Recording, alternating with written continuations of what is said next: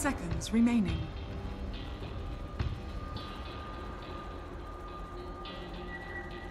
Thank you very much, Shiva. Yes, third series of the day. It is Team Secret versus Team Empire. I'm ODPixel. I'm here with Fog.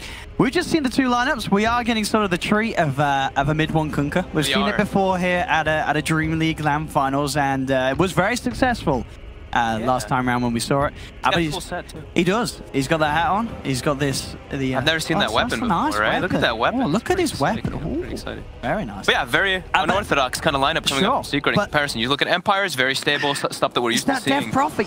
Teams again, this Death Prophet is a 5th pick. Yeah. I mean, that's got to be pretty good. A pretty good feeling if you're one of the teams getting a 5th pick Death Prophet through the draft like Empire. And he's versus a Lone Druid, right? So Spirit Siphon, incredibly good at all stages of the game versus that Bear. So that can be pretty cool. So we're going to see what they can actually do with it. So for me, I'm looking at, of course, the MidOne Kunkka. We'll get there right away. I actually think, I really like the concept of the Kunkka versus Gyrocopter overall, because if you can actually, in theory, right, if you can get your Rum off as the Gyro uses Flak, you can be negating a lot of that burst potential, a lot of that AoE team fight.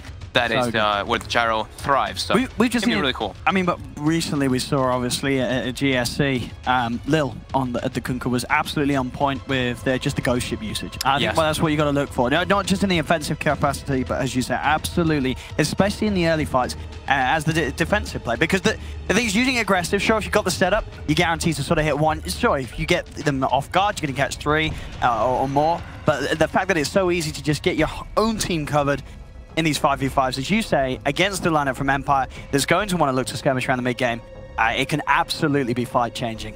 Yeah, Secret though, greedy lineup, absolutely greedy, because they have they've got Lone Druid. Their catch is pretty minimal. They're really relying mostly on just this Kunkka getting out of control, and then just them kind of just overrunning, being able to just 5-man versus Empires. But Empire's lineup is incredibly strong at all stages. They have an immense amount of damage, lots of control, pretty much everything you'd kind of want, but in a draft. So we'll see if Secret can actually make this draft work. Let's have a look. Any sort of lanes that you expect we're going to see teams try and dodge? I mean, at the moment, what Ace is going up top, and he is on his own in this matchup against the Omni Knight, and we'll see. I mean, I guess you can leave in there, right? If you're Secret, you don't really need to babysit this Lone Druid in this 1v1 early on. Yeah, they're just going to be moving around a lot. I think they just have to make sure that Fada doesn't get completely zoned out bottom. Yeah. Because I think the lanes are pretty standard. You look at Secret, they're going to have Lone Druid top, supports are going to be moving around a bunch. Maybe Witch Doctor starts top, gets some pulls off, but they want to be able to help Fada with this Bounty Hunter. Same thing in that mid lane. Puppy's all about this information on this Bounty this game. Because versus Bane, you don't really want to be playing near the Bane as the Bounty Hunter. You want to be forcing reactions and movements from the Earth Spirit. Keeping tabs on where that is. I see Ghost Stick is hanging around here. We'll see if he can maybe have a bit of a look in onto the rune, but it's going to be hard with Ace having the backup of Yapsor for this Bounty rune control. In fact, Secret have managed to invade Empire's half the jungle here, so they will be able to claim themselves 3. And Puppy's actually going to just take the wave so that his Abaddon can actually get something bottom. I do like this play. We saw Peppy do the exact pretty much. I was going to say, yeah, this seems to be a thing that we're seeing people do, rather than, as you say, the off-laner sort of throwing his life down here to get the full pull around, have their supports make this sort of selfless move and just not sacrifice sort of the health of their off-lane core.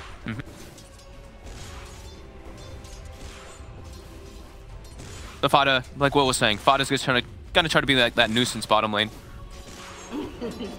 Should be able to get something down here because of that pull, but Empire, they're gonna try to meet it and do their best to deal with it. Puppy looking for some courier snipes, not gonna happen just yet, and mid FN should have a very good time versus this Kunkka in the mid lane. But we're not used to seeing too much of that Kunkka core, so we're going to see what he can do. No, and as I said, we've seen MidOne in the past. He knows what he's doing on this hero. Yeah. It definitely seems to be a bit of a special trick that he likes to whip out now and then. Yep. Pressure coming out onto FN. Torrent connects. Puppy's there as well, trading some hits. Mid lane, I'm going to go in. A lot of damage. He's popped the Fairy Fire, Siphon as well, helping keep him alive, and he'll be fine. Now Yoku. He's now the one in trouble. And in fact, a couple more right clicks, that'll be it. First blood for MidOne as he gets the backup of Puppy. FN's still playing around. Does be a little careful as he's low on health. He's got the stab out though, so he'll top himself right up. Crazy amount of damage between the two of them. In MidOne, since the creeps got under his tower, he was able to push the wave out too with that Tidebringer bit, so he had creep advantage there. So as soon as the Earth Spirit rolls in, lots of creeps hitting him. And top lane, Yapsor will be starting up there, just making sure Ghost Stick doesn't have a fun time. Just getting right clicks out of the lane there once the Maledict's on him. Let's see if Puppy and get this courier snipe. They are just sitting the courier actually at base for now. I mean, they've got the salve. They can't let that happen. Absolutely, you just can't. When there's a bounty in the air. But we say that, but we see so many times pro teams sort of forgetting about the bounty and search. Bottom lane, Fada will be gone on. He's got the aphotic shield, but that is not going to be enough to keep him alive. Miposhka and Nyx fight through it and get Empire a kill onto the board. Power of the gyro. As soon as you hit 2, most offlaners are at threat of dying. Even someone like an Abaddon, who's normally pretty resilient against that sort of damage. Look at MidOne go in that mid lane. 13-5 to the 6-2 Death Prophet already. Having an excellent time. Tons of tangos too. They gave him extra regen. He's brought a couple extras too, and almost with those phase boots. Now, I think it's just one of those heroes that, if you know what you're doing in the mid lane, because of just fundamentally how the hero works with those early skill points. It's hard. Even if you're a strong laner like a Death Prophet, MidOne could play around that on the Kunkka. Yeah, with Puppey having a look in on mid. If you're very good at toggling that Tidebringer, you can get so many denies, and that's exactly what he's been doing. Yeah, he's keeping it on, keeping the lane very hard for FN to play it. FN does have, of course, Yoku behind him. He's going to need some help because they've made the opening. They get FN dragged back, and in fact, that Torrent will seal the deal. FN will fall. Not a lot that Yoku can do as he rolls in, as there is no helping that Death Prophet. FN really starting to fall behind in this mid matchup now. Yeah, Puppey with the perfect positioning there both times around, helping out MidOne to get those kills. Bottom. He does have the shield. See how much of a chase to go. In fact, Fada's going to turn towards Nyx. And Miposhka has to put the Nightmare down onto the Abaddon, make sure that gyro does not get run down. Yeah, YapzOr already feels like he's done his job top. They know they've shut down the Omni Knight quite heavily, and Ace is going to be going for that Dominator build on that Lone Druid, as we've been seeing more and more. And we're going to see this, be sort of responded to by Empire. They're sending Yoku down here as well. So there will be the 2 supports ready to fight against Fada and YapzOr. But at the same time, Secret, they mirror the movements themselves. Puppey's going to come down here, so we've now got a full 3v3 down in this bottom lane. We'll see who's going to kick it off first. The pings are out. Puppey just making sure you know where Miposhka is. They're leading in. Puppey's getting some good vision here on the 2 of them. Might try and lead in onto the Bane. Miposhka comes back in. Quick bottle smash onto YapzOr will allow Yoku to grab the rune. The life of Miposhka in trouble. He's near the neutrals, but they won't be able to finish him off, as Secret do get the kill. Very nice rotation coming out from them. Just, as soon as Lone Druid's got a free lane, that's what we were talking about, is these supports have the freedom to move around the map. And he has more than a free lane. 24-14 against the 10-for-2 of Ghostic. Ace is... I don't think he's missing a single one. I don't think so. Not just yet. So early days, but Secret starting to get that early farm advantage with these lanes. So far, Empire, to really be able to shake them up. They're going to try down bottom, going in on Fada, but Fada and YapzOr, they turn. They look towards Yoku, who's got the Maledict on him. The right click's bringing him low. We'll be fine. Nyx trying to return fire as he looks towards Fada. Look at them just turning around. No fear coming out from Secret. Yoku just barely surviving that as he retreats back to base. So far, it seems like in these first 5 minutes, Yoku's really struggling to find a lane where he can have an impact. There is, I mean, we have been seeing the decline a bit of that Earth Spirit because of that lane pressure. You can't actually do what you used to do, because the main thing as that Earth Spirit now, which we've been seeing, is you try to help that mid laner, but a lot of times you roll into tower. And that's your mid laner. The mid laner, of course, being a Kunkka. Yeah, strength hero, pretty tanky. And you roll in, there's always the chance of a torrent turnaround with the slow time for people to TP in. But at bottom lane, as we've seen, that's a hard lane with the core Abaddon, and top, there's a lone druid. Sure, he's on his own, but good luck trying to get to the hero himself with the way that Ace is playing. Very hard heroes for Empire supports to gank. MidOne has had a 2-level advantage over the Death Prophet at one point. Look at this. FN just keeps getting hit by Tidebringer, forced to bring it salves constantly. I see either the second or the third. Gonna look towards him. They do have Yoku here. MidOne's level 6. It's just not a kill you're getting. Even if that slow hits, I doubt that it's gonna happen, especially with the boat. He can just turn. He can just turn in boat, and then the rotations can come out from the rest of the Secret supports.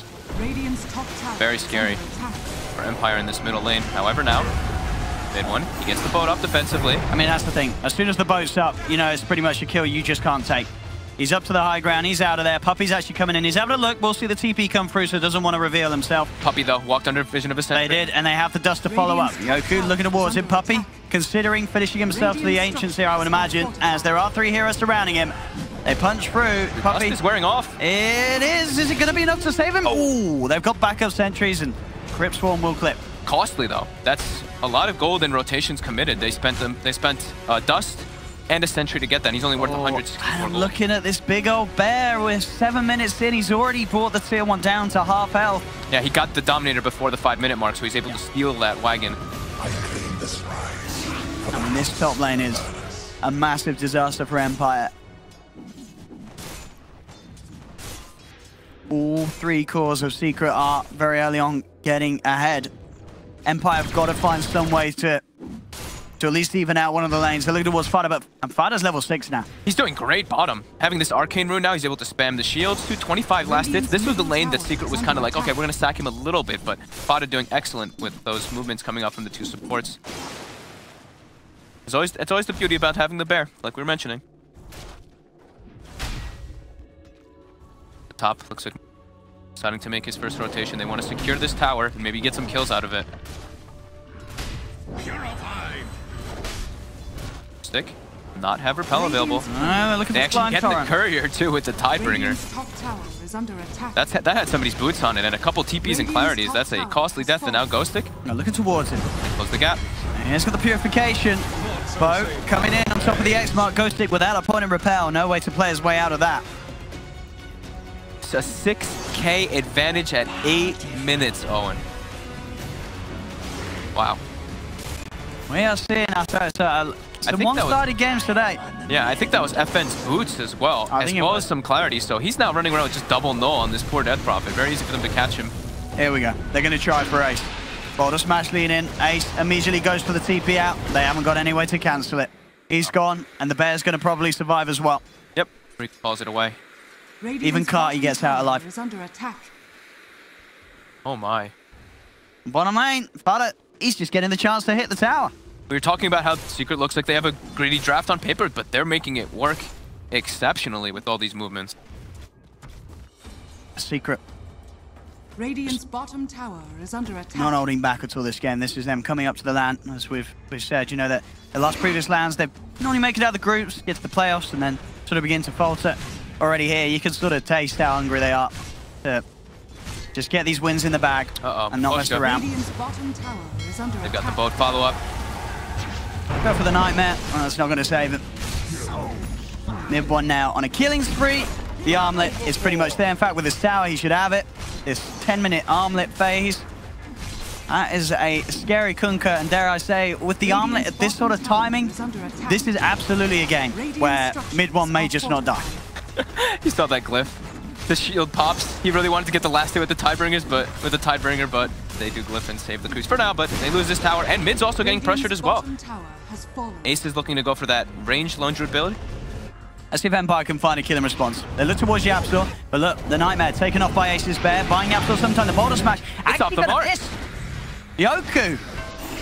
He was shooting and trying to score. I don't know where he was trying to score. He got it onto the high ground at least, near the Ancient. Unfortunate. Yeah. A big miss. Must have used the wrong foot. Very costly rotation, too. They really need to be getting these kills, too. Especially if they're going to be bringing the Gyrocopter in the rotations. Because it's level 6 on Nyx, and he's their strongest hero at this point because of how dreadful the mid matchup actually went for FN. Nyx, down bottom. He will pop the cooldown, but the combo comes in. And, you know, as we sort of said, once that rum is out upon you, the rum you're not dying. The torrent was off the mark, though. We'll actually survive.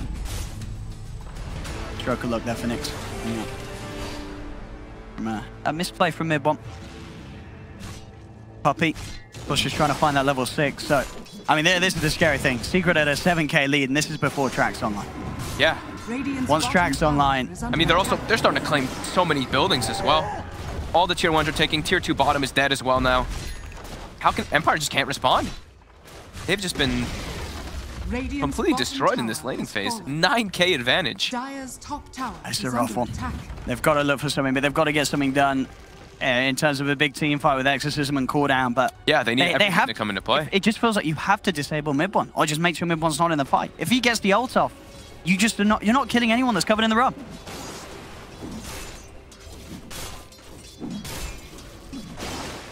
Double Dominators built up. Fada as well as Ace. Puppy, one more creep wave, and he will have that 6. Empire is grouping up now. They're going to go for this tier 1 siege, but at the same time, look at Secret. They're just responding, taking another tier 2 soon. But they decide to move. Nyx is coming in. He needs to be able to... I mean, they have to get kills with these rotations of Gyro. He's level 7 on this safe lane. Everybody on this... All the cores on the side of Secret are just doing way better than him right now. And the X comes out. Yeah, managed to look towards the bait. He is on the high ground, Miposhka. Will be able to keep himself fine. The flag comes out from Nyx. As they start to attempt to push back Secret. Fortification popped as well. The torrent out onto Ghost Stick, trying to run forward, force back this Omni Knight and create the space to take another tower. 12 minutes in, and Secret have managed to claim 2 tier 2 towers from Empire. It's devastating. Now Nyx, there's not really safe places to be on the map for the side of Empire. They've lost so much map control. This Gyro now getting ran down. And this is the track online. So this is where we're going to start to see the big bucks really roll in. I mean, not necessarily in terms of kills, because of obviously how far behind Empire's cores are. That Gyro kill only granting MidOne 200 gold. And look at this. The catapult's just scouting out FN too. They're just walking around, keeping it on top of him. They can't kill that catapult. He's like, okay, Omni's here, Death Prophet's here. Look at this. Maybe if he's quiet, you know. Ghost Stick won't know he's there. How can Empire take fights now at this deficit? It's actually so hard versus this Kunkka boat. And now, Secret just waltzes into the pit. They're just keeping tabs on Empire's heroes as well. Yep. Like FN, if he walks into this Secret lineup, he's so squishy. Miposhka now gets X'd up again. The torrent this time, MidOne does get it. Yeah, Miposhka's trying to outplay her with the Nightmare attempts, but yeah, as you say, MidOne reads it, just torrents where he's at rather than torrenting at the X mark spot. And with this Roche falling pretty safely with the bear tanking it, I don't know, Empire can have any sort of a look in on this. With that Roshan going down, the gold will be there for MidOne to have a 14-minute Shadow Blade on top of his armlet. He so wishes to finish off that purchase. And anytime a team gets a Shadow Blade against a team that's already massively behind, it just becomes so much worse.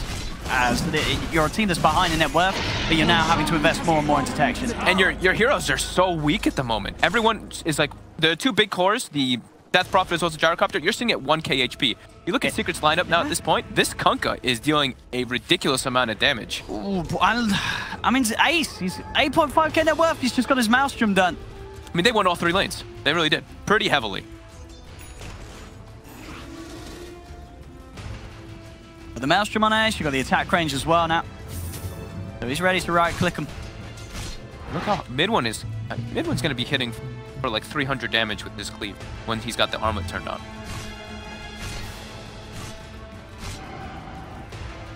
And they're consistently just they're just throwing these dominated creeps and just running them through the jungle and constantly seeing where Empire's moving. Just there, they had one of the small satyrs running through. Empire just starts trying to kill it, but then they redominated a new creep, so they don't even get any gold from it. It's scary. That's something that I'm so surprised we don't see sort of more. As you say, just the use of the creeps to just act as sort of vision. You know, there's a patrol command nowadays in Dota 2. Just get them moving around a jungle in a route. Puppy. And it gives you some very important information. He's fine. He gets booted down on the low ground, but he doesn't mind. He has teammates near him.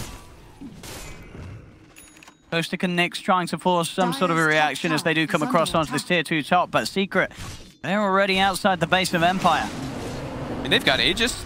They could definitely go for this high ground feature. They've got the Maelstrom finished on Ace too. Can Empire stop this? They've got all the abilities available. Somehow. They cannot afford to lose their axe at 16 minutes in. Look at that. Southside Tormentor's in. Did have the Aphotic Shield upon him. Now look for the Nightmare onto the Abaddon. They want to try and finish off at least the Bear. It's getting pretty low, and they will kill it. Get the 300 gold bounty, but it cost them the life of Ghostic. The boat's coming through. Yoku will get caught out. MidOne and Puppy right-click him down. He should tick down here to the urn, and he does indeed. Miposhka gets the Fiend's Grip off, but overall Empire, they've lost 2. Miposhka, he'll be chased down by Puppy. They've got the X mark back from MidOne, dragging him in. Cast down Maledict's out to FN with the Death Ward as well. Empire, they've lost 3. They'll lose FN as well. Double kill for Yapstor. I think this game's actually... The track kills rolling in as well with that. There's a 14k lead. Add the racks on top of that. And they're just healing everybody up. They've got the Spirit Vessel. They've got tons of sustain. Even this X back to base comes back, heals up a bit of zone. They're not stopping. They didn't lose anybody, and everything was expended by Empire. And we're reaching it. We're at the 1k lead a minute. that we rarely ever see get turned around. I don't think there's any question whether this game's got a chance of being turned around with Secret playing as they are and at the speed that they have. This game one. Nyx will come forward. He's got the repel. He's just getting right-click back here by Ace. The cooldown now, but where's the follow-up? Yoku's going to try and lead in onto this. Looks to get the stun out, but he himself getting stunned immediately. FN comes in the mix of it all. Tidebringer.